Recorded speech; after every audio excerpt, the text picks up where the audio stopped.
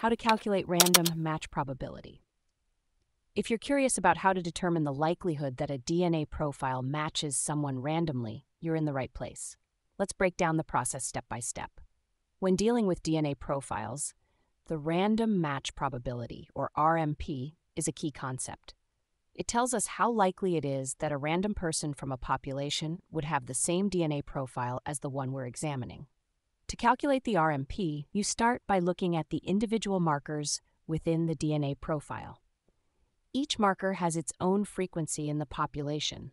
For instance, let's say at one marker location, 16% of the population has a specific combination of alleles, like 10 and 11. At another marker, maybe 4% of the population has a different specific combination. Here's the important part. You multiply these percentages together for all the markers. This is called the cumulative random match probability. So if you have a marker with a 16% frequency and another with a 4% frequency, you multiply 0.16 by 0.04, which gives you 0.0064, or 0.64%.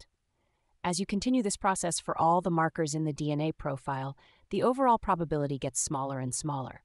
For example, if you multiply several of these frequencies together, you might end up with a very small number, like 1 in 7,000 or even 1 in a million. The formula is simple. You take the frequency of each allele at each marker and multiply them all together. The higher the number of markers you use, the more precise and smaller the RMP becomes. This is because each additional marker reduces the likelihood that a random person would match the entire profile. In forensic science, this calculation is crucial. For example, if a DNA sample from a crime scene matches a suspect's DNA, the RMP helps determine how likely it is that this match is just a coincidence. If the RMP is very low, it suggests that the DNA samples probably came from the same person. To put it into perspective, imagine calculating the frequency of a specific DNA profile in a population. You would look at the frequency of each allele at multiple loci, marker locations, and multiply these frequencies together. The result gives you the probability that a random person would have that exact DNA profile.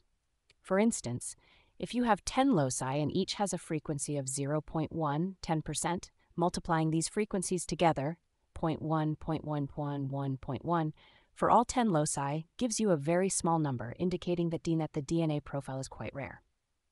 In summary, calculating the random match probability involves multiplying the frequencies of each allele at multiple markers to determine how likely it is for a random person to have the same DNA profile. This method helps in forensic science to assess the significance of a DNA match.